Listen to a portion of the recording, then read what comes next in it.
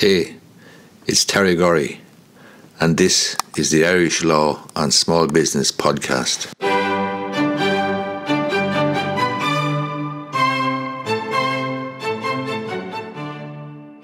So, let's talk about the Quinn Country documentary that was on there earlier this week in 3 parts.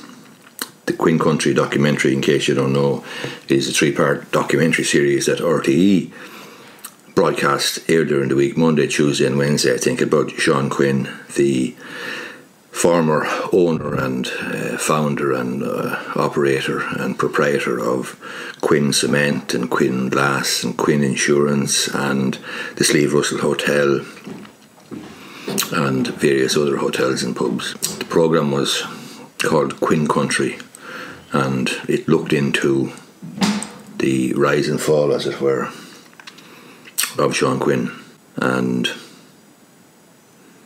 I wasn't going to watch it in the first place because I felt it was going to put me in bad humour because I'd seen the promos for it, and Quinn was being interviewed in the promos, and I drew the conclusion that because Quinn was participating in it and giving interviews freely, that he would have seen it as an opportunity to put his side of the story or set the record straight or whitewash the whole situation, depending on your view. For that reason, I wasn't going to watch it. However, I did watch it, and I was delighted that I did. Firstly, because it's a well-made series, well-made insofar as it's well shot, camera work is good, and there's interviews with all the main players. Secondly, there's interviews with financial journalists and other observers and so on who would have had a fair insight into the goings-on in relation to Quinn over the last many years since he lost control and his attempt to be reinstated back in the business, as it were, as if nothing had happened.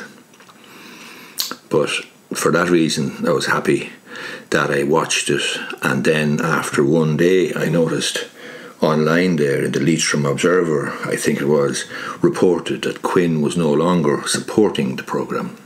So Quinn probably expected some sort of a whitewash job or some sort of a tool with which to perhaps minimise the damage to his reputation, or at least advance his argument, his proposition.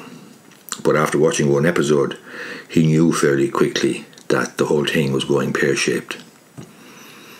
He knew that it was a warts and all situation, that the documentary maker was putting both sides of the story and was reporting accurately from various observers and various accounts and various voices, not just Quinn's voice and not just Quinn's sister's voice or Quinn's wife's voice. So after a day, the Leitrim Observer reported that Quinn was no longer supporting the programme, and quite frankly, it looks like another spectacular gamble by Quinn that's gone pear-shaped, that's backfired, because he gambled that this would be of help or assistance to him, and in fact it's now gone badly wrong for him, because the reaction online and the reaction on Twitter and so on has been pretty damning of Quinn.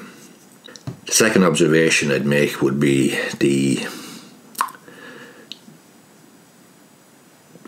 the word, there's 2 or 3 words that crop in or pop into my head, having looked at the programme and having listened very carefully to the words of Sean Quinn and the interviews, and indeed with his wife.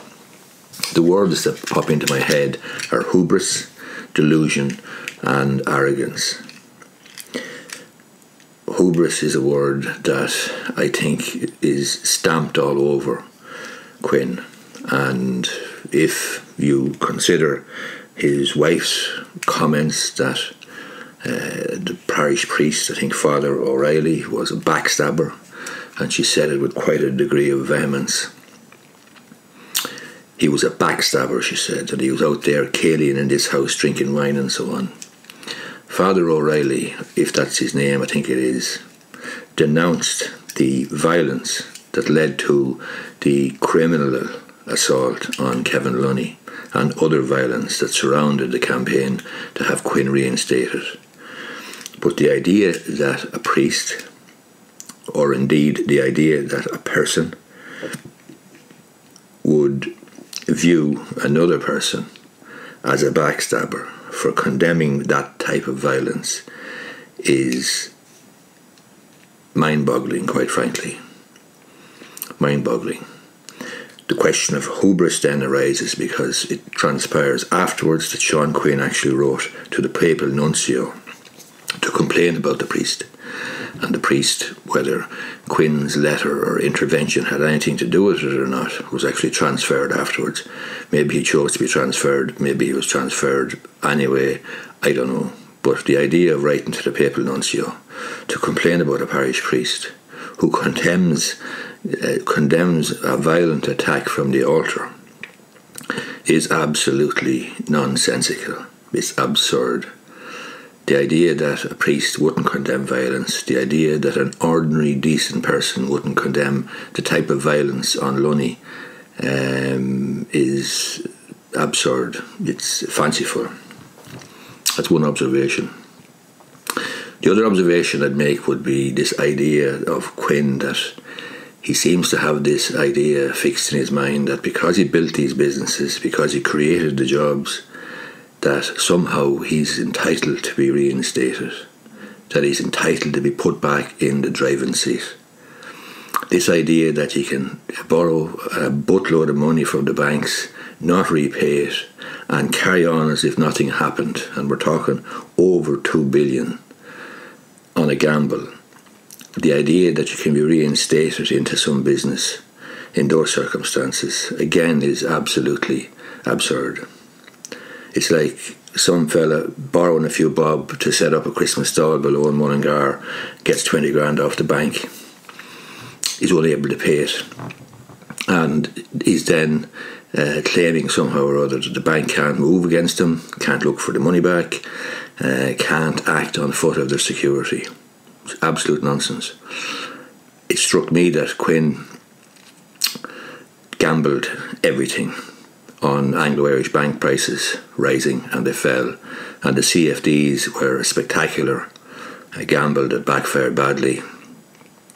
But any gambler knows, or anybody who participates in anything, whether it's business or sport or anything else, knows that when you lose, you lose. When it's over, it's over. And Quinn gambled and lost, and he bet the farm and lost, and he somehow or other doesn't seem to be able to accept that. He seems to think that he has some sort of an entitlement to be reinstated in former companies that he set up and jobs he created and so forth. That's, clearly an illogical position. Stories have come out afterwards that Quinn appeared to be fond of a gamble as well, fond of a punt. And I read a story there the other day online or in the newspaper about him having a dispute many, many years ago with a man over the price of something, some contract or other. And I think he brought your man to the pub and they called for a deck of cards and they decided to dispute the price of the contract on the basis of who drew the highest card. So if that was his attitude, maybe Quinn had a propensity to gamble, but certainly he did remarkably well to start the business that he started. He did remarkably well to create the jobs that he created, especially in the location in the part of the country where he did it. But the fact of the matter is, and it's a very simple proposition, he bet the farm, he bet everything on Anglo prices, Anglo-Irish bank prices, and lost. The other thing I would say about it would be that